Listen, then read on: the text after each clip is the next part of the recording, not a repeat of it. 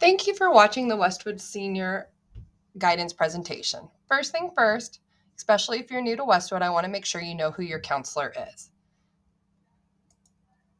Next, I want to make sure you're familiar with the counseling website. So much of this website is designed to help our seniors. So when you get here, you will see there's a college visit calendar. This is where we list all the colleges that are coming to visit Westwood. If you notice, if you click on a school, it'll give you the contact information for the college rep who is coming. If you go back to the home screen, you will see we have everything from ACC. If you're wanting to look where kids have gone in the past years, you can go here. Applying to college. So most things we're going to talk about and link here are all going to be included right here. Things about rec letters, submitting your applications, some other things that might just help you along the way. This is a great resource tool. If you're wanting SAT and ACT prep, if you're trying to get one more test in, all of that is here. If you want to refer back to last year's junior presentation where we covered a lot of stuff about research and the college application checklist, all going to be here. Scholarships and financial aid. Everything you're going to need is going to be listed here, and Ms. Browning will keep sending this stuff out to you all year long. If you're thinking about becoming a college athlete, the NCAA Eligibility Center. If you're looking at career assessments, if you're not sure what you're wanting to study next year still, good free options here for you. So lots and lots to pick from. Okay, so let's keep moving. So real quickly, just want to make sure as you're sitting in class, you're thinking about what do you have to graduate high school? Because that's the first thing colleges need to know is that you're graduating. So these are the requirements. So I want you to think back over your 4 years and make sure everything on this list is accounted for. So 4 Englishes, 4 math, 4 science, 4 social studies, 2 years of the same language, a fine art, a PE, and then 7 other classes, so 7 electives. Okay, quickly, I want to just real quickly touch on endorsements versus academy.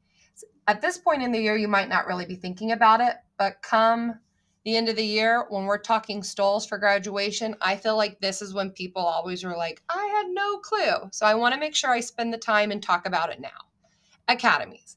These are pathways, electives that you took a 3 or a 4 year sequence. So 4 years of comp sci, 4 years of engineering, 4 years of dance, choir, music, theater, band, journalism, ROTC, all of those. If you completed 3 or 4 years, you're going to earn a colored stole to wear to graduation.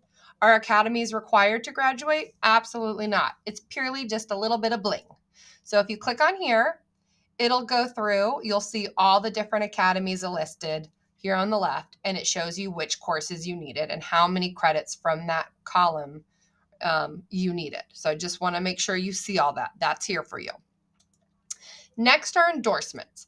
Endorsements are required to graduate. You need 1. Some students might think I'll get all 5. No, colleges don't care. They're just making sure you graduate, and you can't graduate without an endorsement. So here's the thing. Endorsements don't necessarily give you a colored school. And that's where people sometimes get upset in May. So I want to make sure you know. If it is an academy, so one of the things up here, you will get a stole. So all the things that count as academy also count as an endorsement. But there are some endorsements that don't count as academies, and they're usually academic based. So for example, multidisciplinary. This is taking the 4 core classes all 4 year. You're an endorsement, but that's not an academy because it's not a group of electives that are the same. STEM. If you take 5 science classes or if you take 5 math classes, you get a STEM endorsement. That's a graduation requirement, but it's not an academy stole because, again, 5 science classes is not an academy pathway. If you want to double check all of them, you can look at this handout and it says, how can I earn an endorsement? So it shows you like STEM, comp sci and engineering, 4 years of either of those will get you a colored stole because it's an academy. It's in the gray box. But the things below it, the 5 math and 5 science, these 2 don't give you a sash. Same thing, arts and humanities, band, choir, dance, orchestra, piano, and so on. These will give you a sash because they're an academy and an endorsement. Versus down here, if you take 5 social studies credits or 4 credits of the same language. This will give you an endorsement as well, but these will not give you sashes to wear. So I just want to make sure. And again, you could be wearing sashes for so many other things, from National Honor Society to IB to different Art Honor Society, Spanish. There are sashes and cords for so many other things. So if you don't have one for academies, don't worry. Okay, now let's focus on the actual college application process. So what does Westwood send? There's going to be a lot that's on you, but there are a few things that Westwood's going to handle, and I'm going to talk about them all in detail. We are going to take care of your transcript sending. You have to order it, and I'm going to show you how to do it, but you're the one. Once you order it, we step in and we send your transcript, which also includes your senior schedule and the school profile. We also will do your secondary school report for Common App. You just have to type in our email address on your Common App, and your counselor will get notified and be able to do your secondary school report. Counselor rec letter. Again, on Common App, if it's required, you'll type in your counselor email. Once they receive that, then they can start working on it. So let's talk about these a little bit more in detail. So transcripts. You're going to click on the Westwood transcript ordering form. You can do it by clicking through this PowerPoint, or if you go to the front of the Westwood website, there's a little box that says transcript order. You'll click there and order. Make sure you read through all the instruction. Big thing right up front. We will not send your transcript until they receive payment. So you gotta make sure you don't forget to pay. The nice thing is, within this system, it lets you pay with credit card. There is an option to pay with cash or check, but it lets you pay with your credit card right through here. So when you do this, you're going to put your email, your student email, your name, first name, middle name, last name, date of birth, your cell phone. So that way, if the registrars need to get a hold of you to ask any questions, they can. Student ID. For graduation year, you're going to go ahead and put 2024. And then you're going to check what do you want. And so if you're clicking transcript, you're then going to say, okay, where am I sending it? Here's the key thing. If you're choosing Common App, you can just write Common App. And how Common App works, if we send it to Common App, every college you apply on Common App can then access this transcript. So we charge you $3 to just send it once. So when you're down here, if you're going to use Apply Texas, you're going to have to click this one. Apply Texas, we actually have to mail your transcript to every single school. So it would be $3 for every place we send it. Versus if you put Common App, or if you're using Coalition for anything, you would click this one, and it's only $3 per Common App and $3 for Coalition. And you might just need one, and you would just send to Common App. It's $3 fee, and then you're done. So super simple. If you need it sent to multiple places, like maybe this one was Common App, but you're applying to a school like University of Alabama, which is their own application system, you would do this, and then you would write University of Alabama right here. When you're done listing all your schools, it lets you pick 5 at a time. You can either do cash or check. But remember, if you do those options, they will not process these until it's done. Or you click online, you click here, you pay, and then you click understand and submit. This way they get your money and the submit instantly and can start working on your transcript request. Other things on here you'll see, percentile certificates. Sometimes you might see a college will say, if you can prove to us you're in one of these percents, we might automatically give you the scholarship. Well, then you can request it. Again, you order it through the transcript request form. The next big thing here is if a transcript deadline is close to a school holiday. Remember, Westwood holidays are probably pretty similar to college holidays. Usually college holidays are longer than the high school. You will need to have your transcript sent, filled out on the form 2 weeks before the deadline. So a lot of colleges in Texas have a December 1st. The week before December 1st is Thanksgiving. You need to have it sent probably the first week of November to ensure the college gets it in time. So things like that to think about. Some colleges also have a January 1st deadline. January 1st is New Year's, and the schools have all been shut for weeks. So you need to send that probably the 1st of December. So just things to remember. Plan ahead. Letters of rec. So you're not going to need this for Apply Texas, but you will for Common App. So when you're doing this, you're going to go onto Common App under the My College section, and you'll type in your counselor's email address, and it's probably going to ask you for teachers, 1 to 2. It usually tells you if they want them to be core, coaches.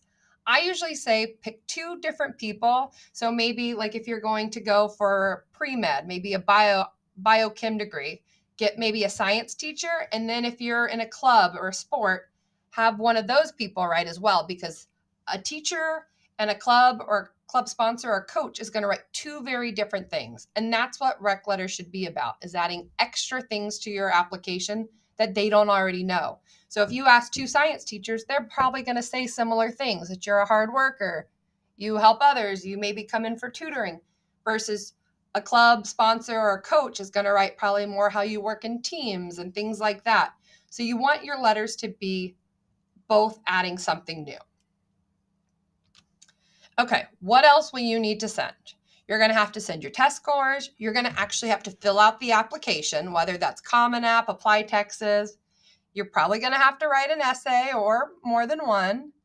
You're going to have to pay the application fee, or you can use a fee waiver to pay. If you qualify for free or reduced lunch, you can have a fee waiver to pay for your college applications. All you have to do is go see Ms. Browning in the front office, and she'll help you with it. Your resume. Probably going to need to upload that for all your colleges. Some colleges will say it's optional.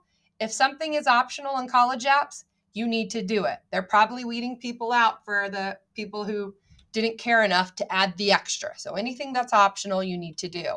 Portfolio. If you're applying for a degree like music, architecture, graphic design, art, they're probably going to ask you to submit a portfolio. Here's the thing, especially with portfolios. Every college might ask for it in a different format. You need to submit it exactly how the college wants. So triple check exactly how a college wants. You know, if 2 colleges are wanting it differently, don't just submit it to both and say, I hope it works. Most of the time, if it doesn't meet their specifications, they're probably going to make you an automatic no. So pay attention. Last thing is keep a copy of everything you send, essays, short answers, because there's a good chance when it gets to scholarship applications, which hit more in the spring, you can probably use a lot of what you've already written.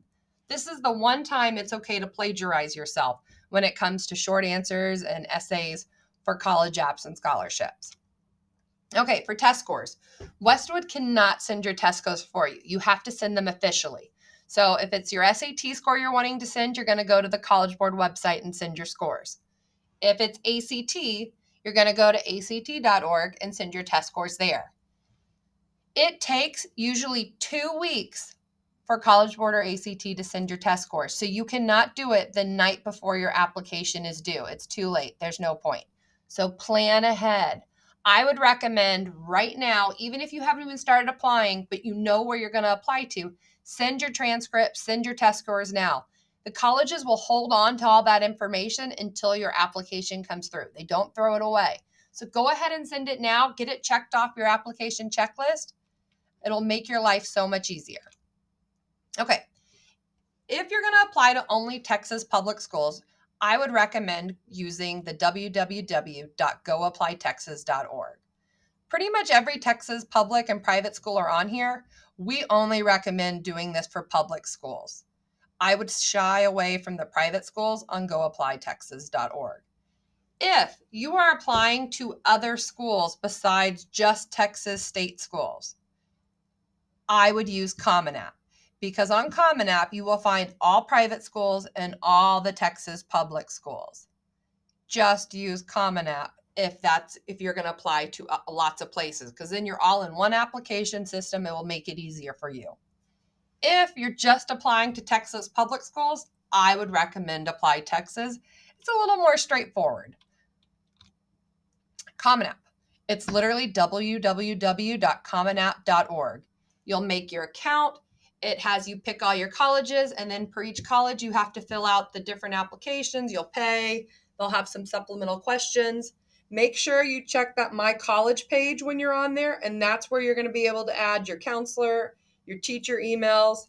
The main thing you need to make sure when you get to that section is going to say, do you waive your rights? And you need to check yes. If you don't check yes, teachers and counselors do not by law have to write your rec letters. All that means is you can't see the letters that are being written. Here's the thing. You shouldn't be asking people to write rec letters that you don't trust. You're picking people who you have a great relationship with. So you shouldn't be worried about what they're writing. So just click yes. Because again, if you also say no, it flags a lot of colleges kind of like, ugh, because they're afraid you're trying to hide something. So just click yes and you should be fine. So some questions you might get on Common App or Apply Texas, and you'll maybe get stuck. I don't know how to answer these. These are your answers. These are the commonly asked questions we get every year. So on Apply Texas, it says, what graduation plan are you? There's like 10 to choose from. You are foundation program, distinguished level of achievement. When it asks on both application systems, how many college credits? This is ACC and on-ramps only. AP and IB do not count. Eventually, when you go to college, you're going to turn in your AP or your IB scores, and they'll award you credit from that university. So right now, you only get to put ACC and on-ramps. The general rule of thumb is 3 hours per class. So if you took U.S. history and government, that's 6 hours. If you took U.S. history, government, and on-ramps pre-cal, that's 9 hours. So 3 hours times the amount of classes you've taken from ACC and on-ramps. For Apply Texas, you're going to want to upload additional documents like your resume, your visa information, extra rec letters, etc. All that stuff needs to get uploaded into your application. Here's the thing. In Apply Texas, you're not going to see a spot for that. So what happens is if you use Apply Texas, once you pay your money, your application gets sent to colleges. Usually within a week, a college will email you saying, here's your portal. So maybe you applied to UT Dallas. UT Dallas will email you saying, we received your application from Apply Texas. Here is your portal to log in and check your application status. It will let you then upload additional documents. Example, those extra rec letters, resumes, visa information. It'll let you upload it straight into their portal for their admissions counselors to review. GPA, you're going to be asked this. Which GPA scale, and is it weighted or unweighted? You're going to say a 5.0 GPA scale and it's weighted. For rank questions, if you're not in the top 10%, you will mark we are a non-ranking high school. Okay, there are 4 types of admissions, and I'm going to just briefly touch base on them just so you know what it looks like. So first, let's just start with what application season looks like. So college applications are now open. Deadlines are going to be set between probably mid-October all the way till February, March, depending on the school. All these colleges, most of them who have all the fall deadlines, you're going to find out January, February if you were accepted. Then you have till May 1st to decide where you want to go. On May 1st, this is the day we sign the college banner outside in the atrium. This is college decision day. All colleges will keep your seat until May 1st. Come May 1st, that you need to make sure you've either said I'm going or I'm not going. Because that's when, if they get a lot of not goings, they might accept kids who are on the wait list at that point. So that's kind of your timeline. So with that being said, regular decision means, let's say a college, so for example, UT Austin, they say you must apply by December 1st.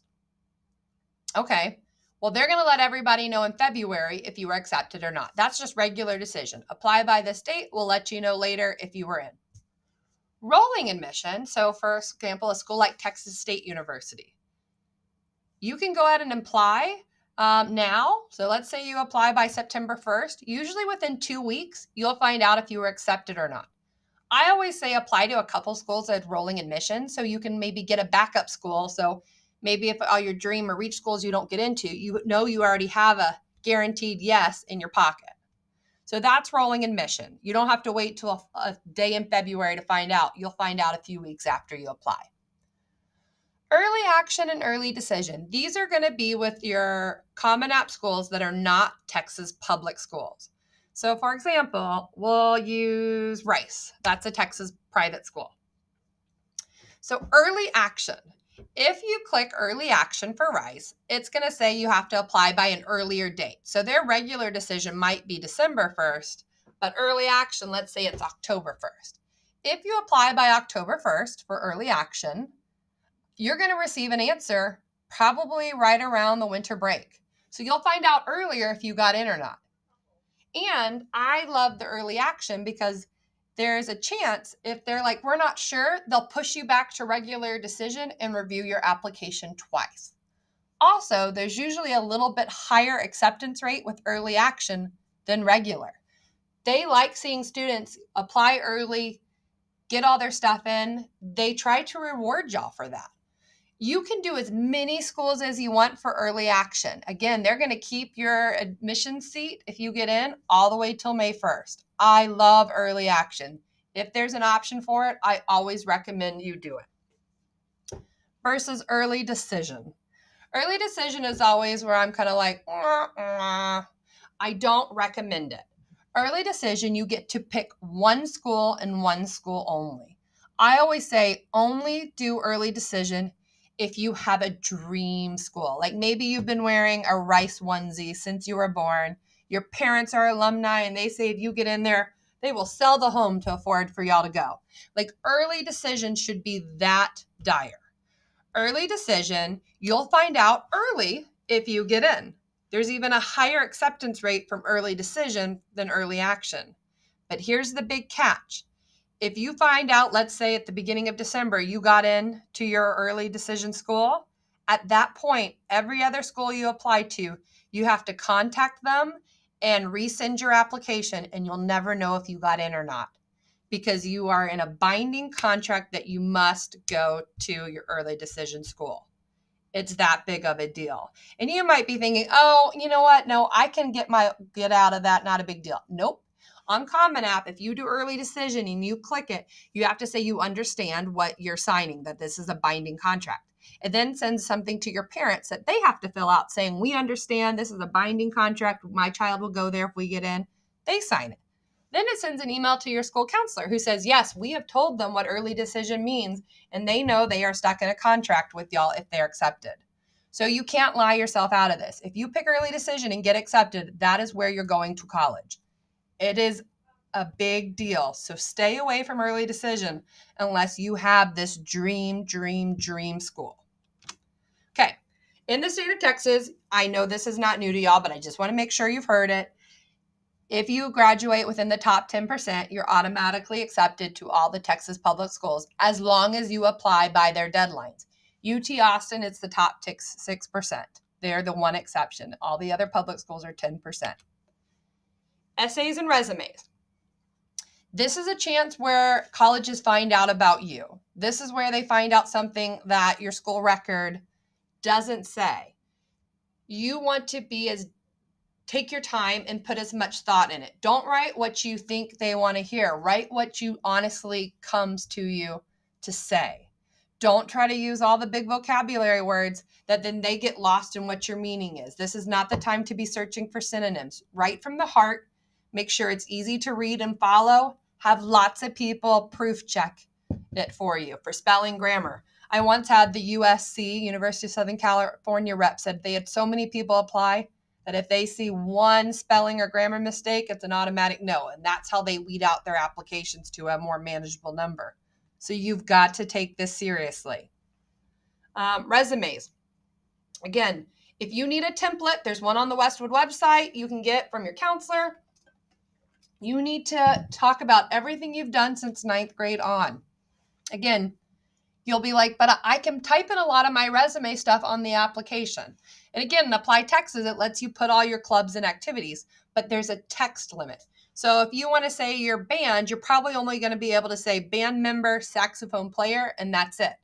Versus in your resume, you can write a paragraph about how you're section leader, that maybe you're on the loading crew, you put in this many hours before school, summers, going to football games, you can talk about it all versus just saying you're a saxophone player in a band. Because so many kids from other colleges just do that and they never submit the resume. The resume is that extra bit that sells them on that you're actually a little bit more special and you're a little bit more determined when applying. So definitely submit your resumes. Finding the best colleges for you.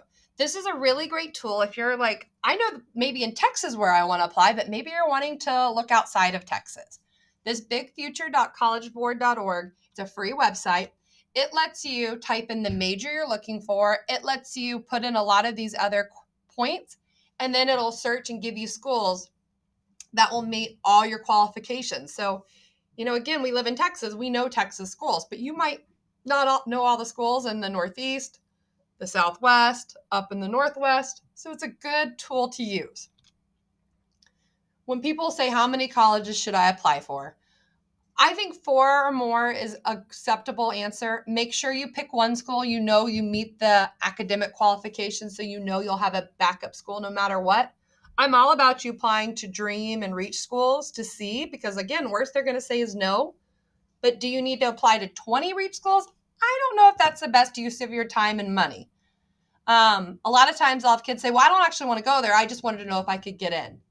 Instead of spending that money and time, you could be working on scholarships or other things that are more important than maybe just filling out another application. So that's what I would stress. I've already showed you on the college website, on the Westwood Counseling website, where you can look where the colleges are coming here. There are virtual tours on all college websites now. So if you're not able to travel to some of the out-of-state schools, you can get on and do a great virtual tour to make sure you're learning about these schools to see if it would be a good fit. You can also call and talk to admission offices to ask questions and find out a little bit more about the schools. They are happy to help. If you do get the privilege of going in person, remember you can get a form from your Alpha office to take with you. You get 2 excused days that don't count against you as long as you take the form with you and turn it in. But if you go to campuses, these are places you should consider going to look at, because again, you're trying to find your home for the next 4 years, and that's more than just the classroom. So look at all the other things they have to offer. Again, also visiting dorms, see the different options when visiting. I'm sure most of the dorms will have tours you can go on to see what the living section would be like. Some of them will have learning communities where they group all students in a certain major. Or if you're an outdoorsy kid, there could be an outdoorsy floor where they plan activities for you. Or if you're a big Harry Potter fan, there could be a Harry Potter learning community where they do Harry Potter events all year long. So there are things to look at that a lot of colleges have. Paying for college. So one thing I want to stress is it is now a state law that you fill out the FAFSA or the TASFA to graduate high school. It is literally a graduation requirement. Just like taking 4 years of English, you have to fill out a financial aid application. FAFSA is for U.S. citizens. Some approved non-U.S. citizens, if you click here on the link, it'll tell you if you're not a citizen, if you can apply for the FAFSA. If you're not one of these, you would then apply for the TASFA. The TASFA is Texas's version of financial aid that can only be used at Texas schools. So that can be a lifesaver for families as well. You only have to be a Texas resident, not a U.S. citizen, to use the TASFA. It usually opens up October 1st. However, the federal government has said now it's going to open the beginning of December. So once we find out the exact date, Ms. Browning is going to email out to parents and students alike saying, it is opening on this date. Here is what you need to do. January 15th is priority deadline. So if it's going to open up in December and you should be done by January 15th, that doesn't give you very much time. What we recommend is that you do it over winter break. Cannot stress that enough. And again, Ms. Browning will send you more than enough information to explain that. This is what the FAFSA looks like. You're literally creating a new FAFSA. You click. It takes about 30 minutes to work yourself through it. Also, where I showed you when you were on the Westwood Counseling website, there's a full scholarship section. We will be sending you scholarships throughout the year. Again, more in the spring than the fall, and that's just when local businesses have that on their agenda to do. Area scholarships, local ones, some are only going to be for Westwood students, some will be for kids in Round Rock ISD, some will be in Austin, some will be Texas. When you're applying against less people, the odds of winning are always better. So I always say start with the smaller population one. So again, if only Westwood kids could win, definitely apply. And when Ms. Browning emails you these updates, she will highlight in yellow the ones you should start with, and she'll organize them by the date they're due. So it's going to be laid out very easily for you. There's also big search engines you could use. And again, all of these are listed on the Westwood Scholarship website. but you can also just Google. I mean, that's such a great tool. These are some ideas of how you could search for on Google the picture to maybe find very specific ones to things that are unique to you or your family. Just some other basic general reminders is make sure you're on time for your upcoming senior one-on-one conference with your counselor. Don't procrastinate with college apps because deadlines, they're not flexible. You have to apply by that date and they have to have all your documents by that date or it's a no. They don't make exceptions. Stay organized. Last year in the junior conference, you got your college application checklist. Use it. Use a spreadsheet. Stay on top of it. Stay in contact with your teachers. Monitor Hack. Your grades matter this year. A lot of colleges, especially Common App, they're going to ask to see your transcript in January because they want to know how you did your fall semester of senior year. Make sure you are checking your student email account multiple times each day so you can make sure you're not missing any things about scholarships and other deadlines. Some colleges and a lot of scholarships are trying to find you on social media to make sure you really match their brand. So act appropriately. If you wouldn't want like a grandparent to see it, then it should not be on there. Check the counseling website. Use all those different things to help you. There's so many resources on that counseling website if you will just spend the time going there. So again, I hope this helped kind of get you through the applications. Be in contact with your counselor. Go to your one-on-one conference. This is a time where you can ask all the questions you have and get them answered. Thanks for watching.